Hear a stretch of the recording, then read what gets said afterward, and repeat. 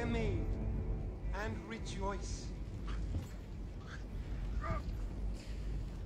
You have had the privilege of being saved by the great Titan. You may think this is suffering. No. It is salvation.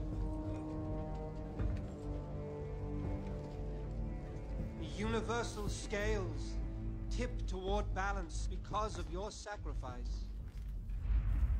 Smile. For even in death, you have become children of Thanos. Let him have his fun. You're going to die for that.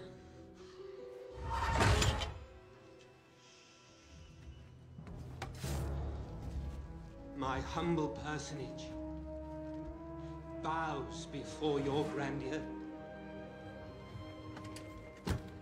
No other being has ever had the might, nay, the nobility. You wield not one, but two Infinity Stones. The universe lies within your grasp. Hear me and rejoice. You are about to die at the hands of the children of Thanos. Be thankful that your meaningless lives are now contributing to the balance. Earth is closed today. Stonekeeper, does this chattering animal speak for you? Certainly not. I speak for myself. I've been trespassing in this city and on this planet. He means get lost, Squidward. He exhausts me. Bring me the stone.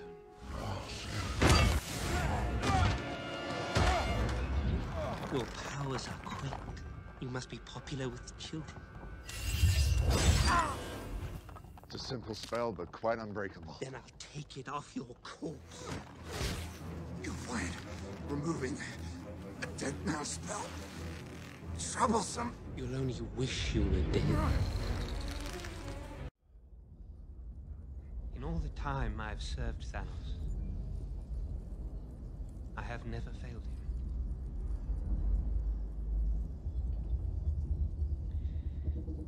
If I were to reach our rendezvous on Titan, with the time stone still attached to your vaguely irritating person, there would be judgment.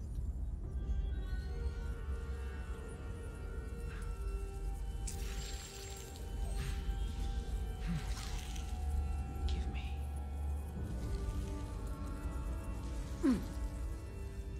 the stone.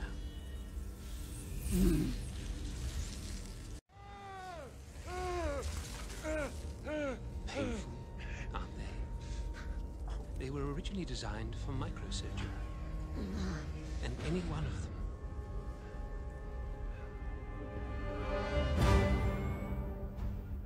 could end your friend's life in an instant. I gotta tell you, he's not really my friend. Saving his life is more of a professional courtesy. You've saved nothing. Your powers are inconsequential compared to mine. Yeah, but the kid's seen more movies.